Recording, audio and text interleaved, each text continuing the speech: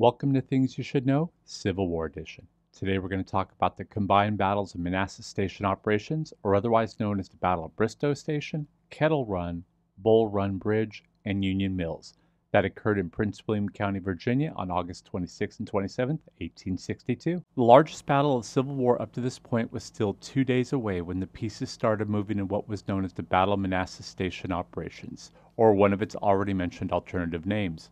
This was a conglomeration of a few different sites being fought over at the same time that would eventually pull into the future Second Battle of Bull Run.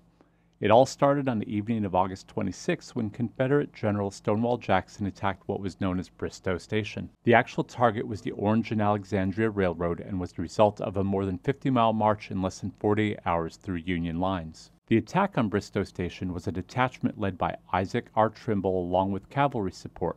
They captured more than 300 prisoners and 8 cannons, only losing 4 men. Stonewall's attack caught the Union off guard, and the resulting capture of the Union supply depot at Manassas Junction was a blow to the local and regional Union forces. The surprise only grew as Stonewall Jackson's troops churned and began to burn everything they couldn't carry, destroying all supplies and usable equipment, denying them to the Union General Pope and his men. This was a clever maneuver as it forced Pope to disengage from his reinforced defenses on the Rappahannock River to try and stop Stonewall. Union General Pope's retreat freed up his attacker, Confederate General Longstreet, to move north and then east, following the route that Jackson had followed earlier and allowing Longstreet and Stonewall Jackson to meet up. On August 27th, Jackson pushed back a Union brigade near Union Mills.